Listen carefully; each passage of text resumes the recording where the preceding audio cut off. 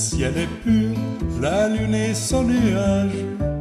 Déjà la nuit au calice des fleurs verse la perle et l'ombre de ses pleurs. Aucun zéphyr n'agite le feuillage.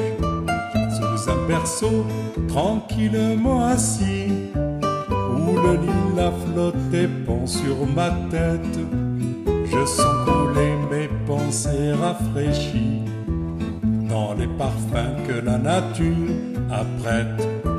Des bois dans l'ombre en ces prés blanchissants, avec lenteur se dessinent et reposent de rossignols jaloux de leur accent, vont tour à tour réveiller le printemps qui sommeillait sous ses touffes de roses.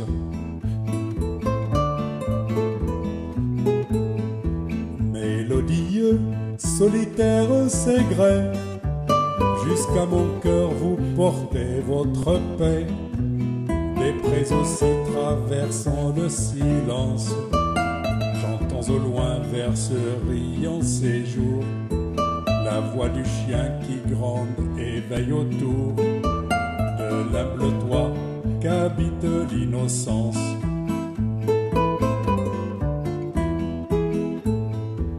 Mais quoi déjà, belle nuit, je te perds parmi les cieux à l'aurore entrouvert.